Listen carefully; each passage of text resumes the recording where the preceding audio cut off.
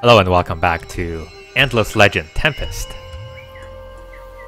We are the Mogwai, hideous looking creatures, but are sometimes very beautiful. On the inside anyway, and we are on a quest to conquer the seas, the land, and your heart. Anyway, I think we are exploring this place, but we ran out of movement, so I think there's anything else we can do. Let's double check our stuff here real quick. That's right, we need to figure out what to build next. And I'm pretty sure what we need to build next is a settler.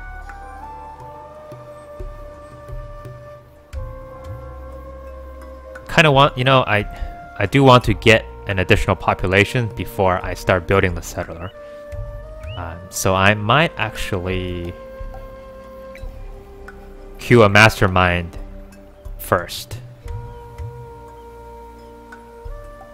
That way we get, well, I don't know if I like that. Actually, anyway, we're okay. I don't want to queue the mastermind. I think what's going to happen is next turn my mill foundry research will be done, which will allow me to build the mill foundry, and then I'll switch to mill foundry such that I don't waste any production on a mastermind because I don't need it. End of turn.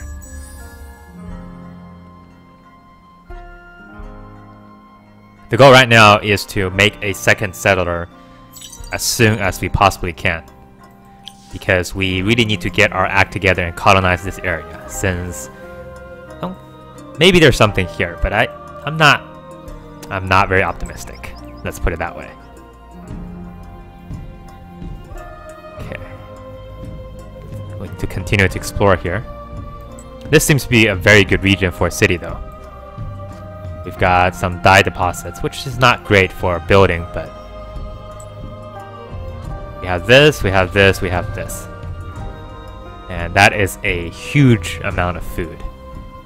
But that city will grow very quickly, and we have a wither stone nearby for science. We're not going to be able to get there in a while, but this is also close to the coast, so I really want to be able to colonize that particular area. Don't know if we can though. Okay, so we will move mill foundry up, get rid of mastermind.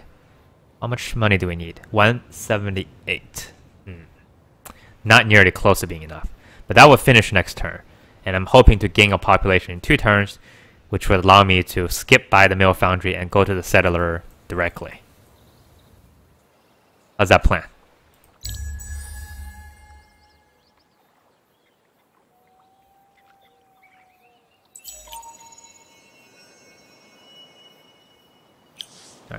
One more turn, and then it's settling time. Meanwhile, we'll get on the water. Okay, so looks like we found somebody else here. I do prefer to end my turn on land. Well, actually, it doesn't really matter at this point. Sisters of Mercy. Sisters of Mercy have an infantry unit that can heal, which I don't know is really what I'm looking for. I'm looking for a unit that does a lot of damage. Possible. And it's destroyed, which, well, that makes sense because these guys, most likely this is their home territory. I don't know who they are at this point. I can't tell because I can't see any units. Oh, hi.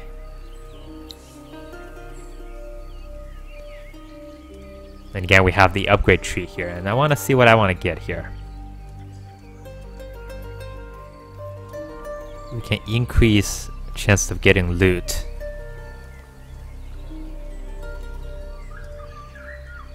We can increase the combat prowess of the hero on the oceans, or we can just straight increase defense.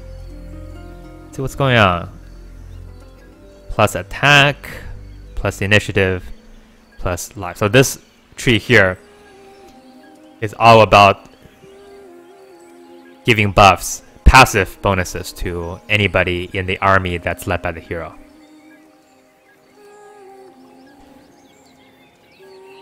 And I think, as expected, these are all bonuses for getting on the sea. And this is common, so I'm gonna go with this.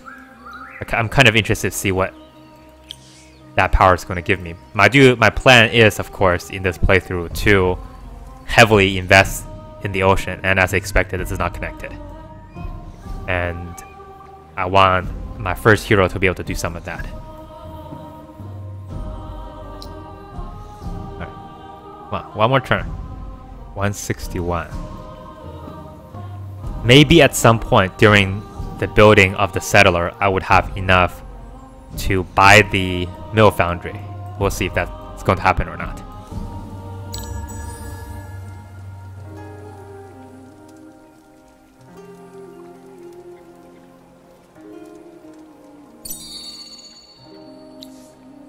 Yes. Alright. So now I will switch my production over to the settler. Takes 11 turns, but I will switch all of my population to production, which means that the heal will get done in 6 turns.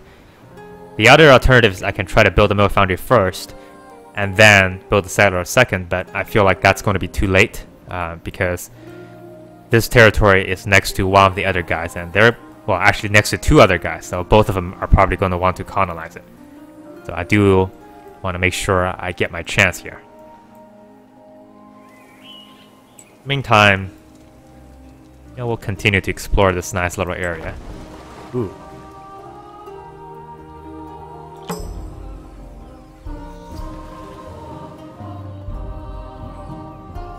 The Eyeless one also has a unit that gives you healing. They're also not great. The interesting thing is that they do have an ability, if you assimilate them, to give you a lot of extra happiness. About 10 or 15, depends on how many tribes you get, and that can be nice. It's usually sometimes what you get from using a luxury resource, which I will talk about a little bit later. But very helpful for expansion. Right now, we need units. That's our first primary concern. Otherwise, we'll be to little popes. Okay, nothing else to do here. Check my research. Everything's still set up. Alright.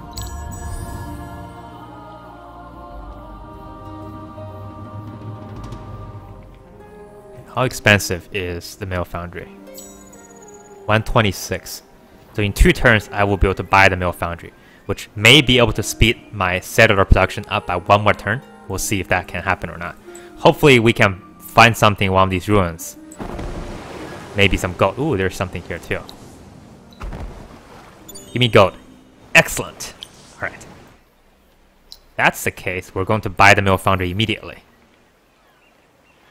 And hopefully that will save us 1 turn on the settler. I don't know, but we're going to make that assumption. Oh, you guys are out of moves already. It's unfortunate. Okay, this is also... Well, I don't know if it's... I was going to say it's decent territory, but I haven't explored the inside. There's that, which is a pretty decent... one of the bonus, or perks, if you will, of playing this particular class, or I guess faction, is that you don't actually need a lot of abnormalities or bonus resources, because every single sea tile is a pretty good one for you. So you're less dependent on the randomness generated by Origer herself.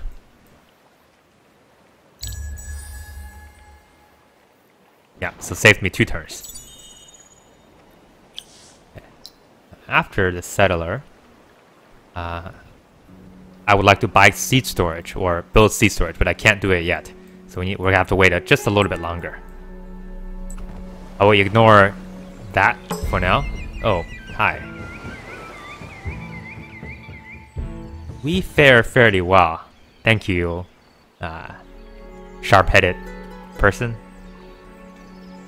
But these are elves. They are very defensive. They build things very fast. I think the AI likes to expand, and they have a lot of defensive bonuses.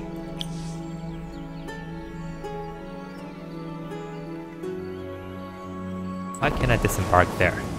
What does it matter?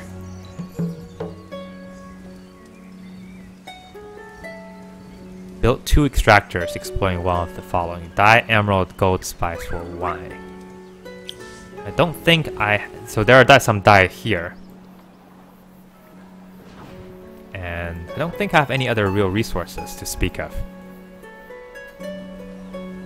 No, I have 1. So if I'm able to harvest both of these, then I will complete that quest and get the augmented extractor, which is actually pretty good because it gives you extra resources.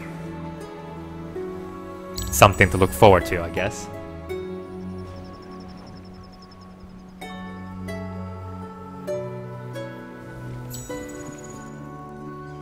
So he is just going around killing everything.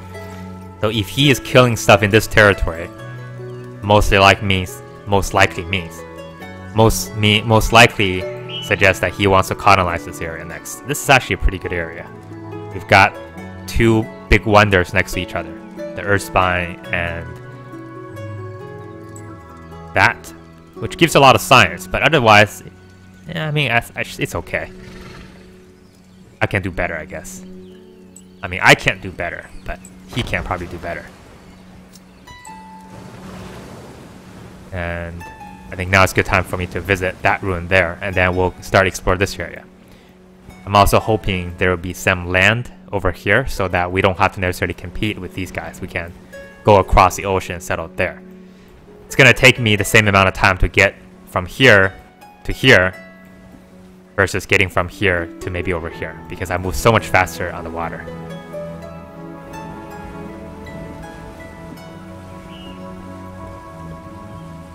Did I end turn?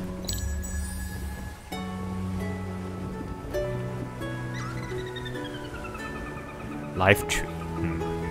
Be also a nice place to settle, but never gonna happen anyway. Okay. So now our settler will be done in 1 turn, and then I can queue a seed storage after them, which is pretty good. And in fact, I think I might want to actually just finish the seed storage after the settler gets done.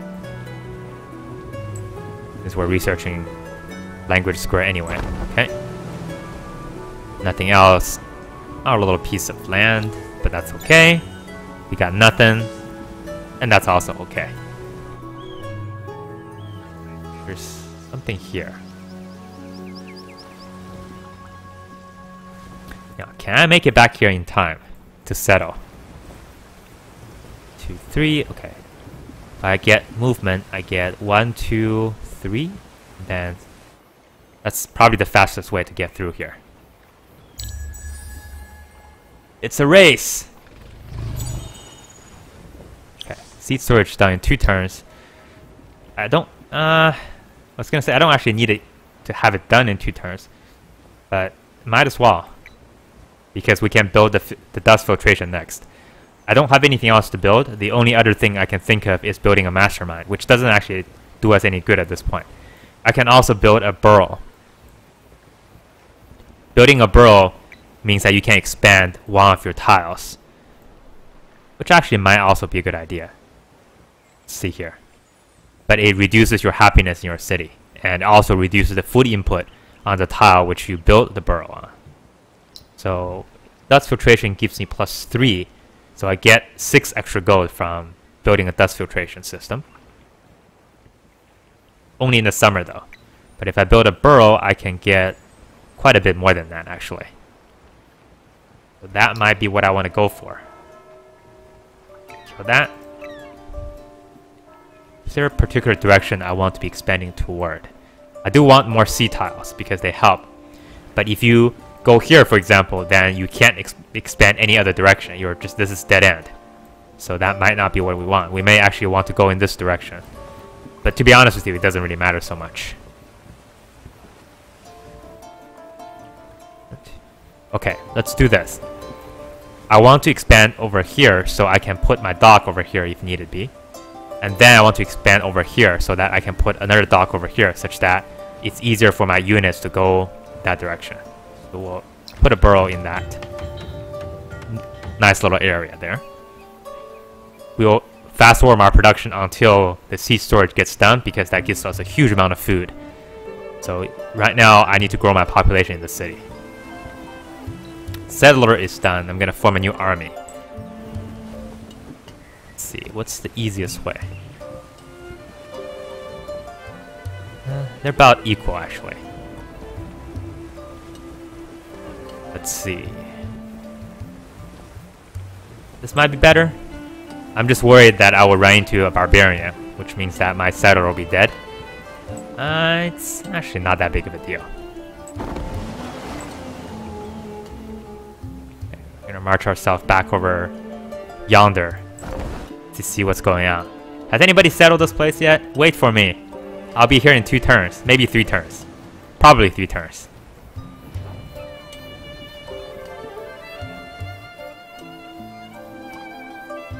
Yeah, it's not really a much faster way for me to go. I think 1 turn gets me here. Then 1, 2, 3, 4, 5. 1, 2, 3. Maybe 2 turns.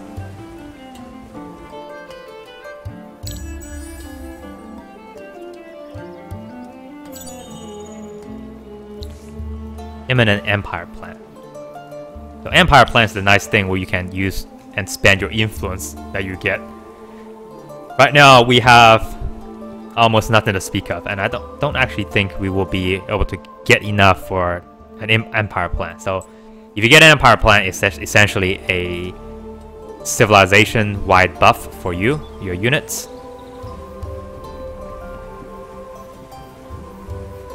Yeah, this is not great. We can't make it. Oh well, whatever.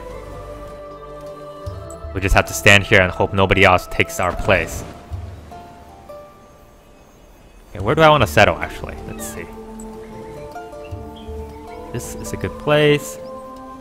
Probably this plot over here, because that gives me immediate access to all 3 of these plots. I don't get a whole lot of ocean tiles, only 1, but that might not matter too much, initially at least. The other place would be directly on this, but I don't get any sea tiles.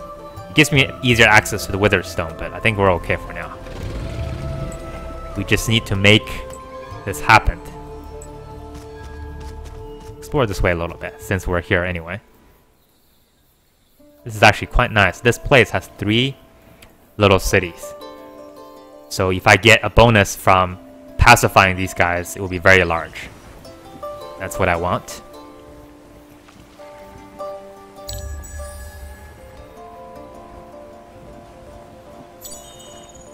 Okay. Sorry about that. The game crashed. So if there's one thing I can say about this game so far is that it kind of crashes fairly often. Well, I guess not that often. Enough time that I notice on my computer. Usually happens during recording, so I think there might be something to that. And once it crashes, it tends to run a little bit slower until I restart the computer. So, there you go. Anyway, good day, fellow sufferer. We have a lot in common, my new friend / enemy. You know, we both like agony, so it's nice. The Ardent Mages are basically your standard human-like race that I think tends to be a little more aggressive. But we'll ignore them for now, because I have priorities, and my priority is to get to the Promised Land. Let's see, I have 5 movement points. I need to land here, so 1, 2, 1, 2, 3, 4, 5. I think that should be enough. Hopefully my unit don't die from the storm. I think this is okay unless I end my... Well, never mind. Just extra money. So, because there are separate units right now, they cost me more gold. So I want to get rid of them as soon as I can. Oh, hi.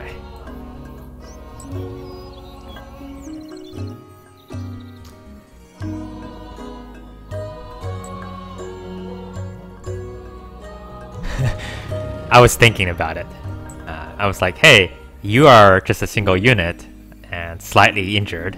Maybe I can do something for you. And then I looked at the Warlock. He has 56 attack and 73 damage. And my Mastermind has 22 attack and 30 damage. Not exactly a contest. I think he'll slaughter me. So we'll let him go for now. If he lets me go, that is. we're gonna have to retreat. I don't feel very safe here. You know, we'll start our journey in that direction. Okay. This is building a borough street. And if you're building the borough street, I think I actually want to switch everybody back into food production.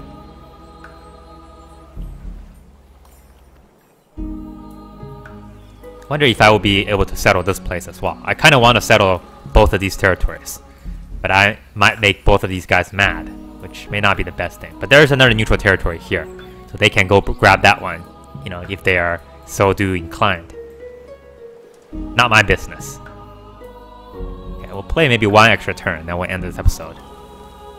I just want to see the new city come up. That's all I want.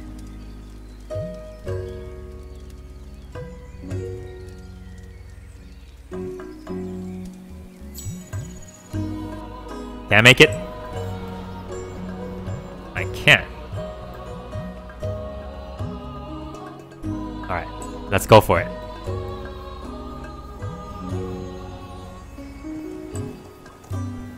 New city, here we come. 23 food. Really horrible amount of production though. Trying to see if there's anything else I can do here. 23 food, 14 science. I think that actually is a pretty good way to go. Let's go and build it. This is my land now. Get out of here. As expected, mill foundry first. We would also need to start pacifying some of these villages. So I might actually pull my units back here, which I actually would want to do it now, because next turn I finish a language square, which allows me to negotiate with them. And that would be good. So we'll just sit here and wait. I do need to beef up my people here if I want to have any chance against these guys, because my units are not very good. I don't know if I said this already, but they aren't. Let's see. 6. Well, you know what? Let's go ahead and end this episode here. We'll continue next time and further expand our reach of the deep. Thanks for watching.